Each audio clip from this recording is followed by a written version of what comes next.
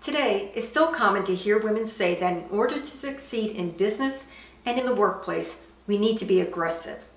And for as long as we've been saying this, men have been correcting us and telling us we don't need to be aggressive, we need to be assertive. But we dismiss their advice and think of it as a male ploy to hold us back.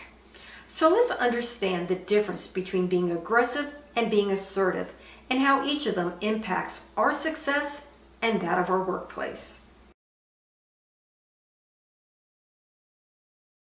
Being aggressive is defined as being the first to attack or to be hostile.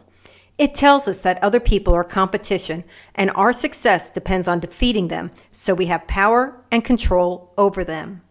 And when men naturally fight back against our aggression, we interpret it as confirmation that the workplace thrives on competition and that women need to be more aggressive than men.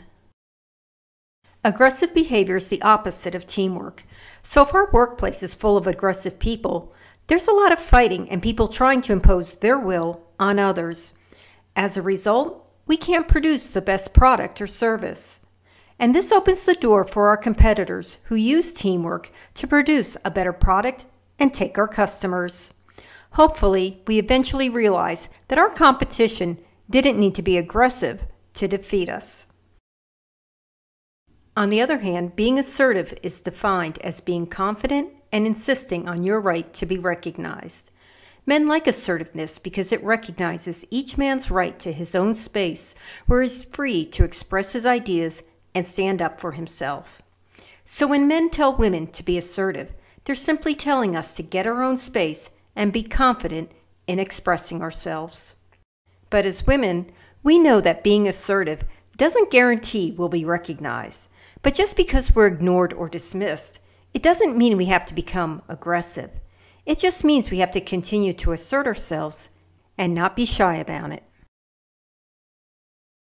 Good teamwork requires every team member to be assertive, and that means everyone expresses their ideas and everyone is recognized, no matter their credentials, because you never know who has the idea that makes all the difference between success and failure.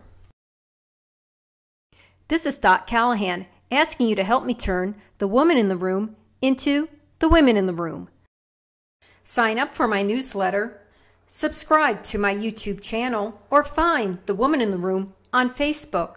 It's up to you. Just keep watching and sharing my videos to get advice from a woman who's been there, dealt with that, and knows what works.